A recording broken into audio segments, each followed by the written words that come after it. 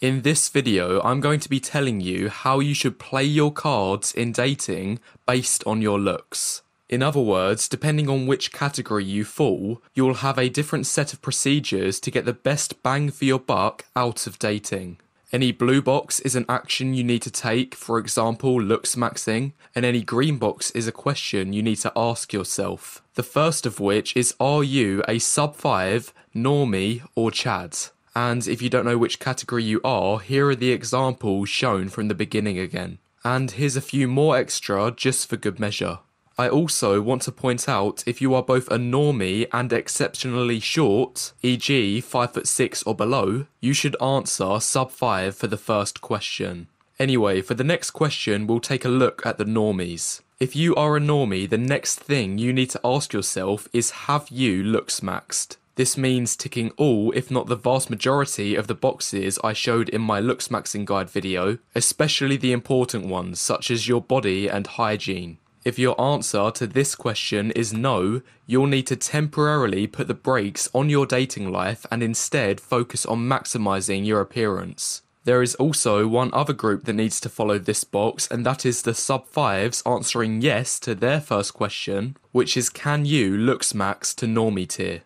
If you answer yes to this box, you also need to drop everything and looks max for the time being. The purpose of this question is to make a separation between sub 5s with and without potential.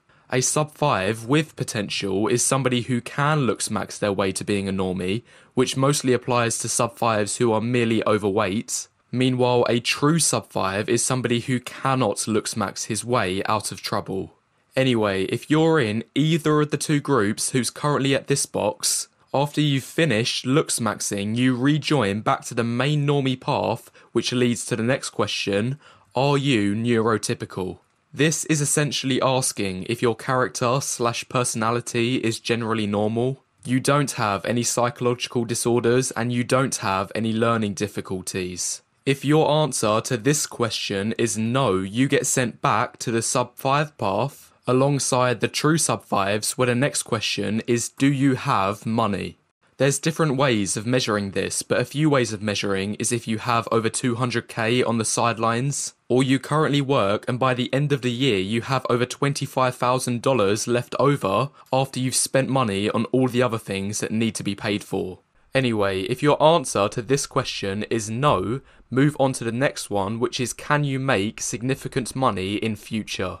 And if your answer to this question is also no, you move on to the final box of this path, which is an action box, and states you need to find fulfillment in other areas of life besides dating. This might be sports, hobbies, video games, and so on. The reason this is the action you should take is because it's the path that is most likely to lead to the most amount of happiness based on the previous questions you answered.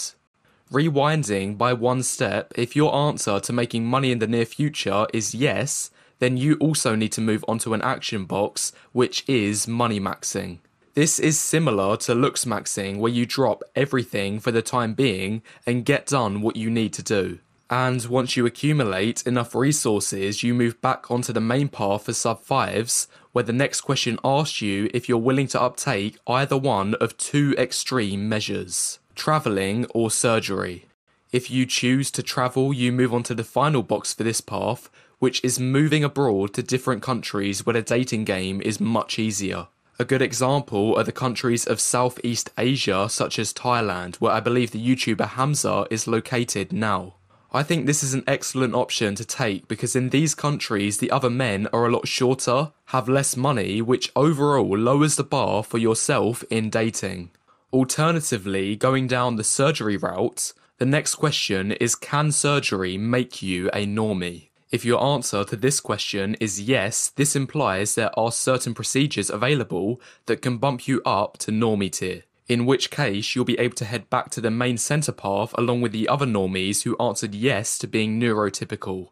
However, if your answer was no and you're in a position where surgery won't help, if this is the case, then your only option will be to travel the world like the other sub 5s.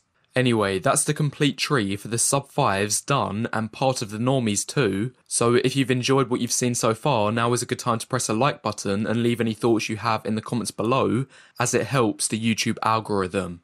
Now carrying on with the path for normies. The next question is probably the most important.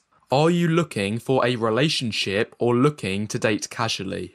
Have a long think about this question. I suspect this is going to be the biggest fork that will split my audience right down the middle, as I believe a lot of you watching are still deciding what's best for you at this point in your life. I personally pick the relationship route, but first we'll explore the casual dating option. If you're only interested in casual dating, you are again asked if you have access to money. If your answer is no, the best way forward for you will be to prioritize day/night game as well as online dating to maximize your short-term dating options.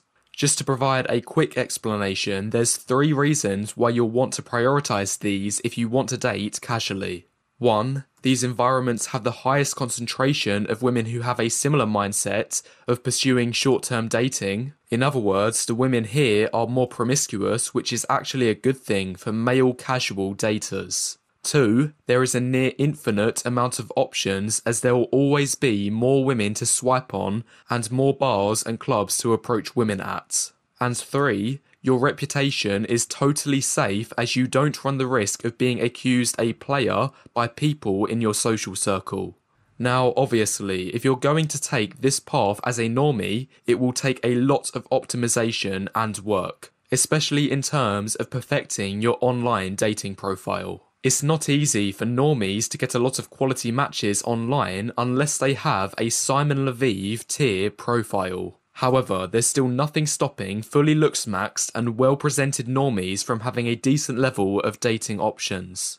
Adding even more to this, if you also have money going for you as a normie and still want to date casually, you can go one step further by travelling the world and approaching at the same time. The strategies of online dating and cold approach will more or less be the same, but it has the added aspect of travelling as well. This can literally put your dating life on steroids. If you're a normie from the West, you should be able to get 10 times better results if you travel to the places mentioned earlier compared to what you'd usually be getting running the same approaches in Western countries. Anyway, that's it for the ways to optimize your dating life as a casual dater.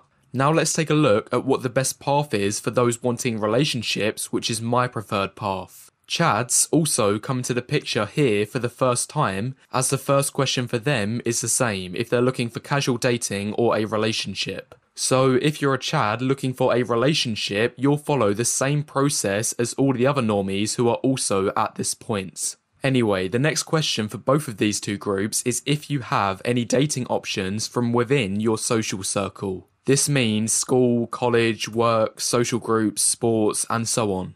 If your answer is yes to this question, then you should prioritize finding a partner from one of these environments, which for the record are called warm approaches.